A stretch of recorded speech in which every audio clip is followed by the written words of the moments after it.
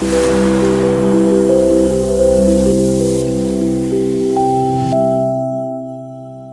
is up, everybody? This is John with Archer Fish. Just another quick video. And again, if you like this content, you like the fishing videos, you like these how-to videos, please like, subscribe, share, and please comment. You know, I want to know what you think about these things. If you have other thoughts on the subject, some new information, whatever it is, you know, please feel free. I try to respond to everybody. And I will have some fishing videos coming soon, but for now, I'm still in Colorado, and it's a little bit snowy out there. Because of the weather, it made me think about one specific lure that has been like gangbusters to me on any water that I've fished.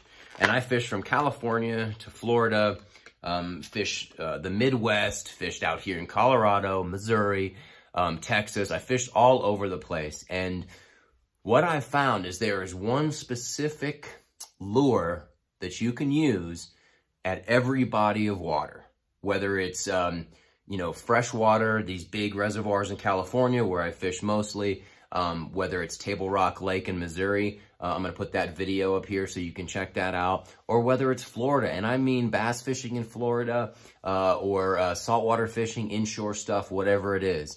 There's one single lure that you can use and one way of fishing it, and you will get bit all over the country.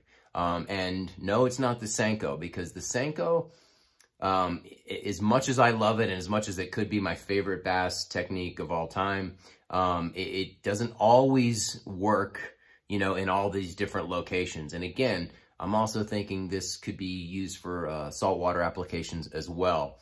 But it's almost like if all else fails and you can't get them on any other way, this one way will do it. And I know this specifically. And again, I thought about this because of this cold weather.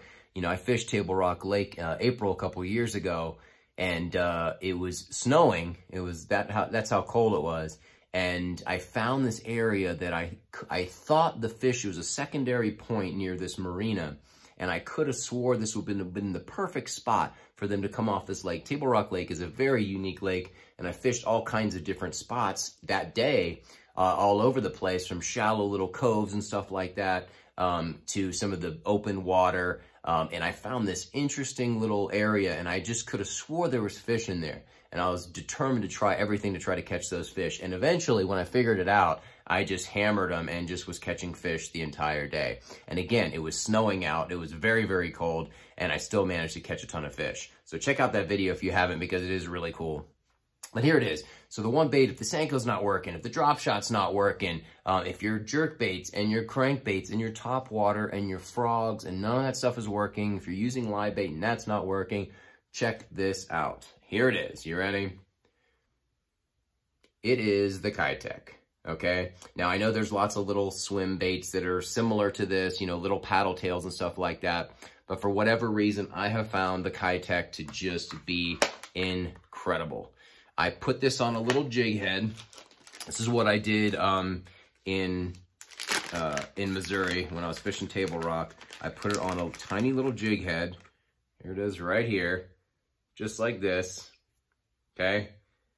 And I had a very light line. I had 8-pound fluorocarbon on there, and that was it. I just let this sucker sink to the bottom. Popped it up, and I was getting hammered on it. A lot of times they would bite it before it even hit the bottom. So, you know, obviously it mimics a little fish, and, you know, a little fish is one of the main forages of bass, whether it's your shad or your silver sides, or, you know, all kinds of minnows that they have all over the country, you know, little bait fish of some kind, fry, whatever it is. This thing works. So I put on a little round jig head. You know, there's other ways of fishing it. I've got like this little swim head here. You know, this is a little bit bigger, so I can cast it a little bit farther and make it swim a little bit more. At Castaic, it worked, you know, into coves where the kind of wind is blowing around the corners and the water's a little murky. Those things worked great. Or if they're really chasing the shad, you know, this thing worked great. So, you know, the Keitech, man, it is, this color specifically is the, this is the Swim Impact 3.5 I got some 2.5s, and the color is electric shad, and I found that just, you know, it just looks like a shad color. You know, it's a little darker on the top and a little lighter on the bottom, and it just swims great. And try different sizes, because depending on, you're matching the hatch, you know, especially like a Castaic, man, sometimes the whatever they're chasing, little shad or silver size, sometimes they're only this big. So, you know, get yourself an assortment of the sizes of Keitech.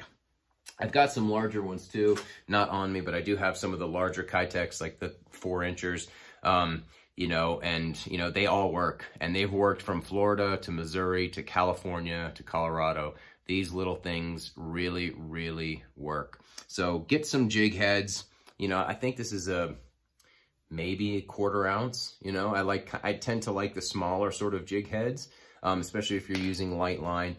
You know, so that is it. Real quick, that was it. Just one of my favorite baits to use. It has just been successful everywhere. You can rig these on the drop shot as well, especially, you know, some of these lakes where they're targeting all these minnows and the shad and all that stuff, or when it's shad season, whatever it is. You know, you hook this, just barely nose hook it with a tiny little drop shot hook.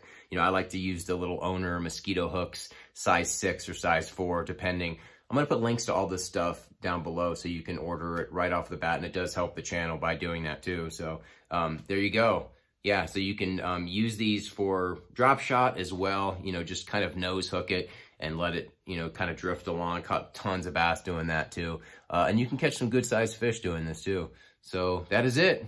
The Keitech, one of my favorite and most versatile baits for every condition all over the country. Boom. All right, guys, thanks a lot. I'll see you tomorrow.